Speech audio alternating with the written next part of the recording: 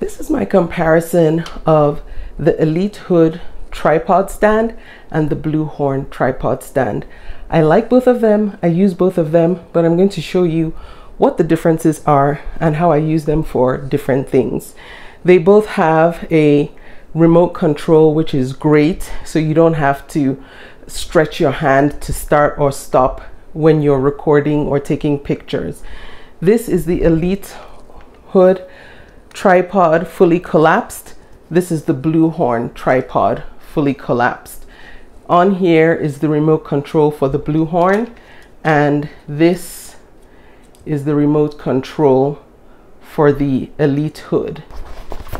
The Elitehood has a carrying bag, which is very handy.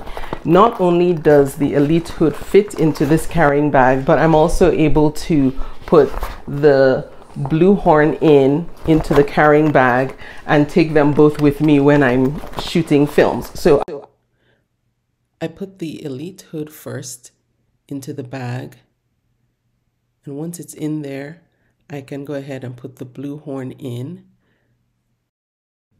I zip it up and throw it over my shoulder. The Elitehood stands about 3 times taller than the Blue Horn, which makes it perfect for standing videos, and the Blue Horn perfect for sitting videos as a tabletop tripod. The Elitehood is good for overhead recording because it can sit horizontally.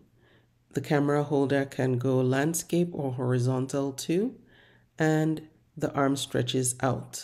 If I want to use the Blue Horn as a selfie stick, this is what it would look like. So I just push it down to the height I need, or I pull it out to the height I need, and there it's selfie mode. And if you want to turn it up so you can do a real selfie like this, it's great for that, and it's great for holding over things. So it doesn't stand on its own as an overhead, but I can use it to film, like if I'm walking, I can use it to film my footsteps.